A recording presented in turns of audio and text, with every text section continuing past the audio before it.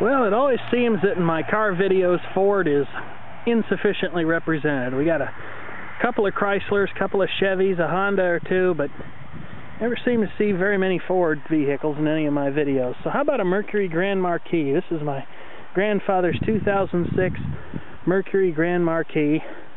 One of the last rear-wheel drive V8 powered cars you can buy in the U.S., if not the last kind of that, other than its sister, the Ford Crown Victoria. Anyway, we're out here at the farm to get the tractor, so I'm going to follow it into town, and I'm going to drive this car for your video watching pleasure. Well, this car's got about all the toys in it. Automatic climate controls, a radio would make you a pizza if you just knew what buttons to push. See how she sounds when we fire her up here. Jet.com. Listen. Look at that. All kinds of automated gizmos on this thing. 23.6 miles per gallon. Let's see what she sounds like when she started up. Turn the fan down here. Got an air compressor running. Must have a level suspension on it, an air suspension. What power?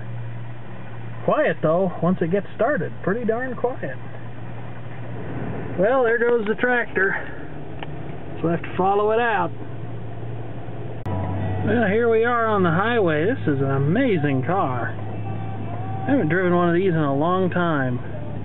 They're every bit as good as I remember. I know there are some people who don't like Ford out there, but I've certainly got nothing against them.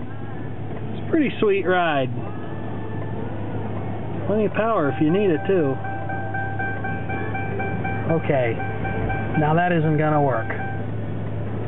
I hate cars that don't take no seat belts for an answer.